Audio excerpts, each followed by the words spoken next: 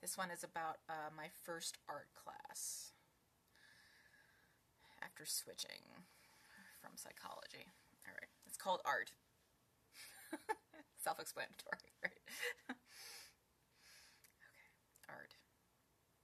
How hard is it to look up words? My first art professor asked the class with a chuckle, complaining about student emails.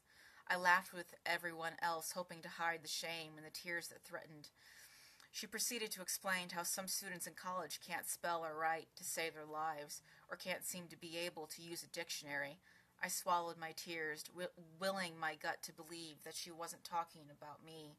Old insecurities still whispered, "But you spell those words wrong too." I realized I wasn't breathing. I breathed.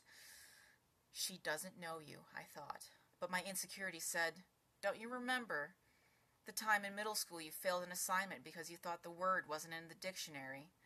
I just got the letters switched around in my head. It happens all the time. She didn't listen to your plea and failed you anyway.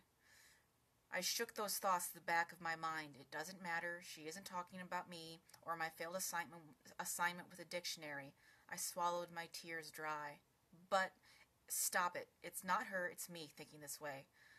But what she said was burned into my memory. And emails? I never sent her any. I almost forgot. If you guys are curious about anything else that I've written, by all means check out my channel if you're curious about me and more about more about my background and whatnot. Check out the links below in this YouTube video. I rhymed it. See you guys later. Bye-bye.